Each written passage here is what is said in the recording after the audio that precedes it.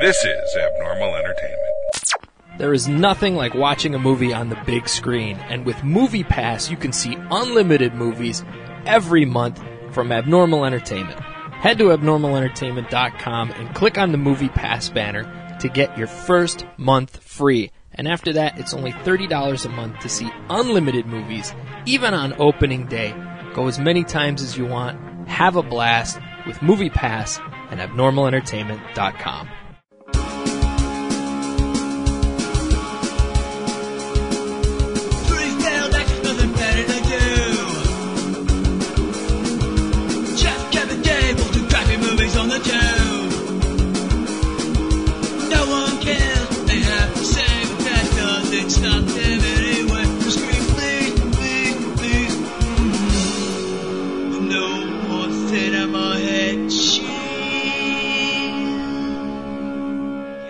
Welcome, everyone, to the Cinema Head Cheese Podshort for Fate of the Furious.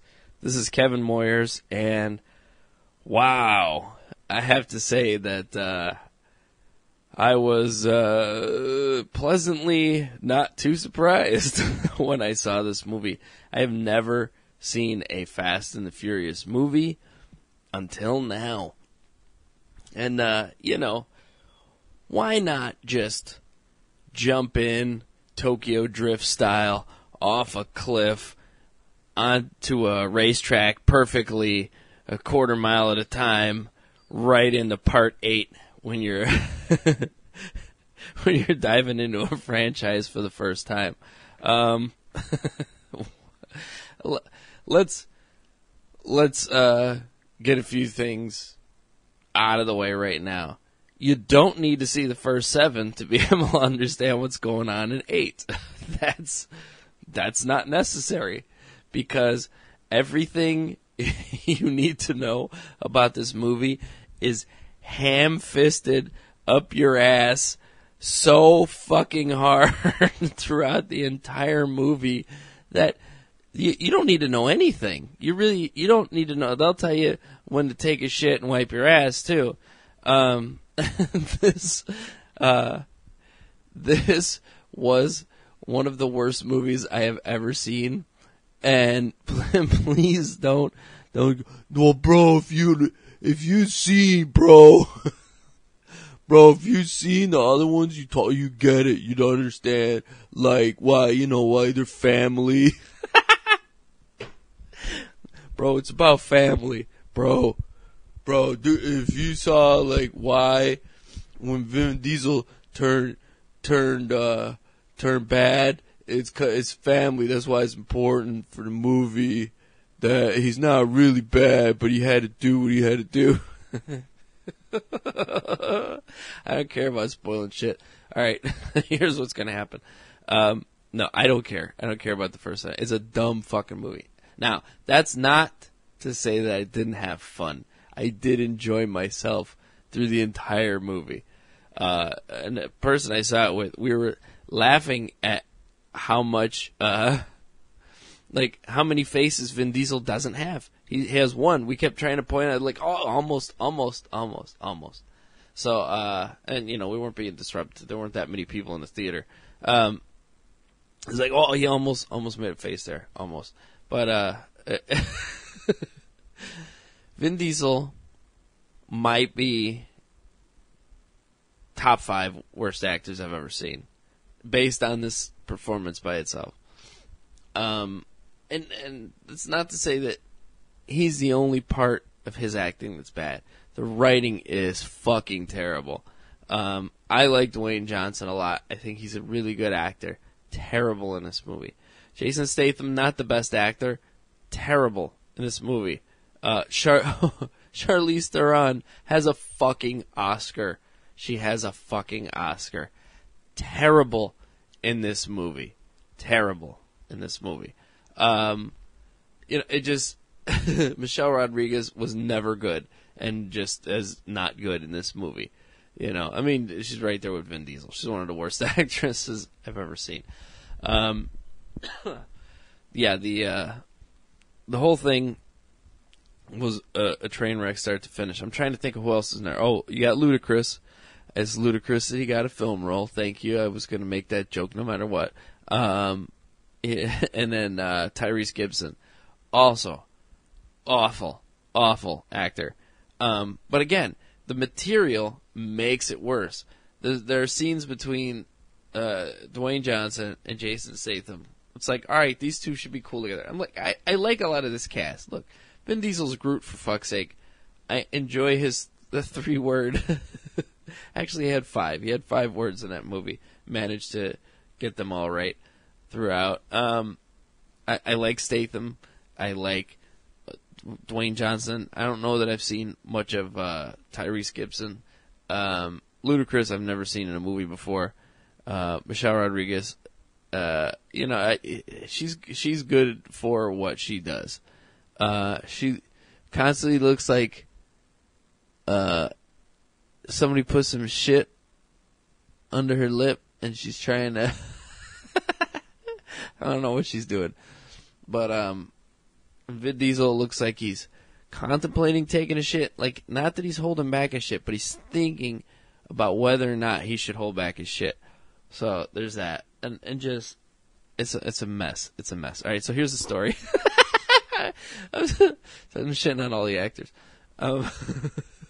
So the story is, I don't know their names.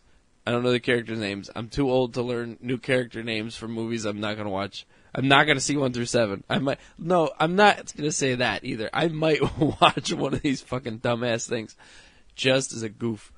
But, so I guess Vin Diesel and Michelle Rodriguez are in Cuba on their honeymoon. And the movie starts. Diesel's cousin is, he owes this, Cuban gangster money, and the guy's like, hey, and he's got a hat, he's like, hey, like that kind of dude, and he,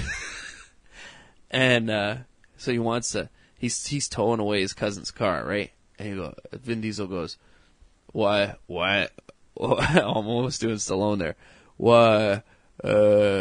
why not race like a man? So, gangster, of course, has a hot rod, his cousin's car is a piece of shit, but Diesel's car is super cool. So he races the gangster. Race for pink slips. I can't do it, Vin Diesel. But he's like, they race, and somehow in this hunk of shit car, all he does is like move the vacuum hose on the car, and somehow it's enormously faster. He's like, take off the doors and the stuff to make it lighter. Puts a nitrous tank in there. Goes, they race through the city. I don't know if they're in Havana or what. Race through the city. The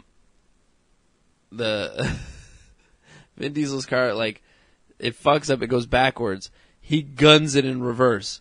Like, this fucking thing can do 180 in reverse. Good luck finding a car that does that, by the way. You get 1 gear in reverse. No matter how many times these motherfuckers through the whole movie, I don't care what it is, they could be going 387 miles an hour. Somehow there's another gear, and they go, and when they shift gears, none of these people has ever driven a stick shift in their lives. You can tell. Not fucking one of them. Because if you've ever driven a stick shift, you know very well that you don't jerk the fucking gear up to first and then down again to sixth. It doesn't work that way. Your transmission will goddamn explode. But that doesn't matter in this movie. and to any of the actors who've never driven a stick shift in their lives. So it's fucking hilarious. But anyway, yeah, so he wins, like they do a lot of slow-mo at the crazy moments. And he wins, and he can't stop the car, so he jumps out and it goes off into the water. And the gangster's like, you won, and he holds up his keychain, which has a Cuban flag on it, just to remind you they're in Cuba. So, not that any of the fucking, like, morons that take this seriously would know what a Cuban flag looks like. They probably barely understand what a U.S. flag looks like, or whatever flag of the country they live in looks like. So, he's like, and Vin Diesel's like, won your car. I'm glad I won your respect. And lets him keep his car.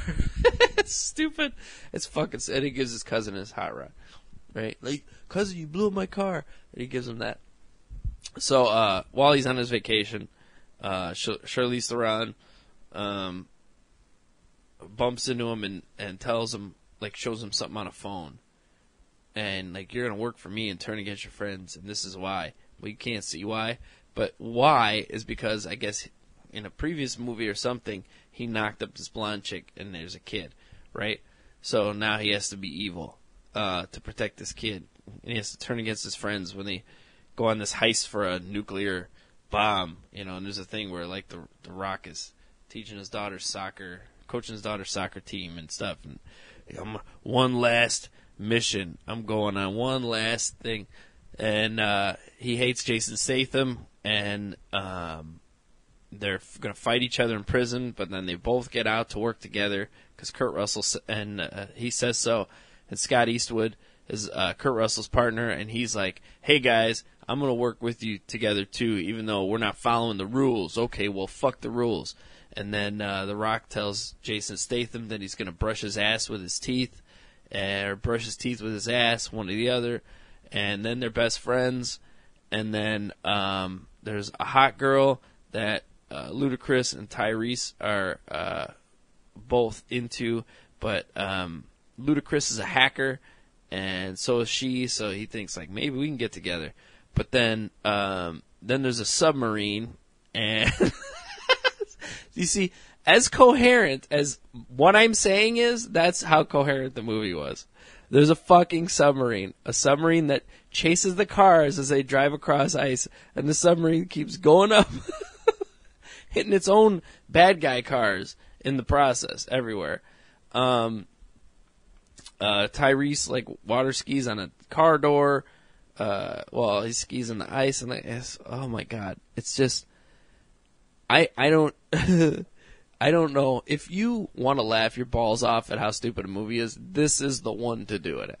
The last time I laughed at how bad a movie was Man of Steel.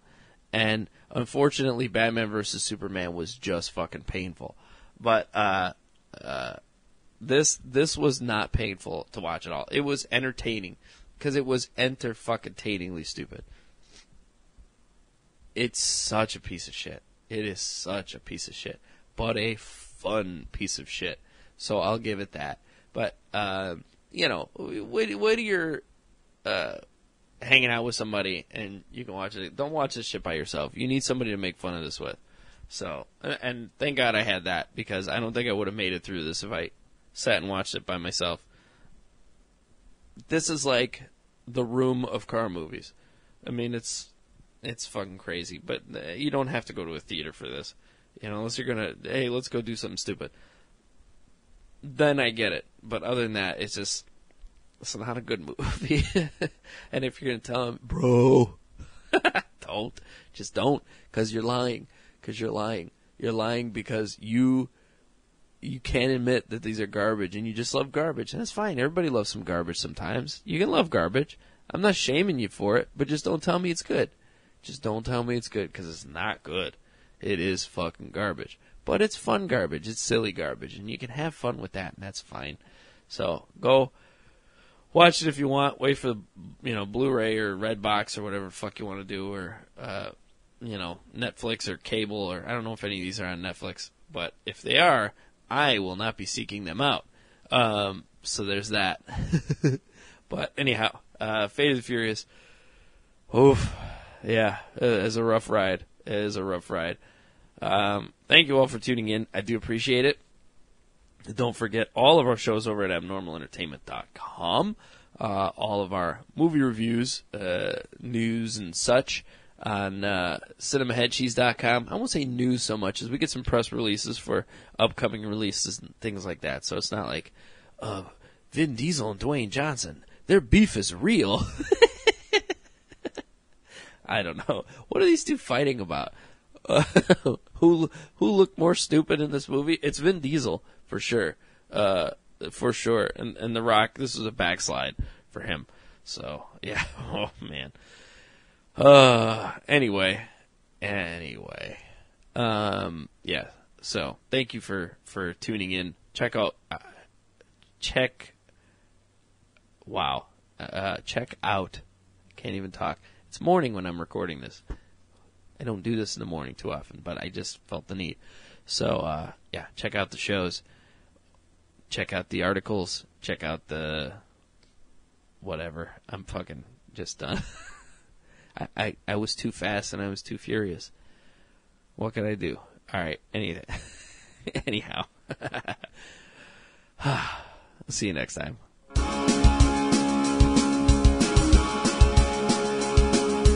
Subscribe and download back episodes of Cinema Head Cheese the podcast and read all of our movie reviews and news at cinemaheadcheese.com. Email us at cinemaheadcheese@yahoo.com. Search Cinema Head Cheese on Facebook and tweet us at CINHeadCheese. And for more podcasts, books, comics, blogs, and videos, head to abnormalentertainment.com. You've been listening to the Abnormal Entertainment Network. Don't have time to grocery shop? Let Shipt do it for you. Shipt lets you put in your order and brings your groceries to your door in as little as an hour. All you have to do is sign up at shipt.com and enter the membership code ABNORMAL, and you'll get $10 in free groceries on your first order. Save time, get what you need, and leave the shopping to Shipt.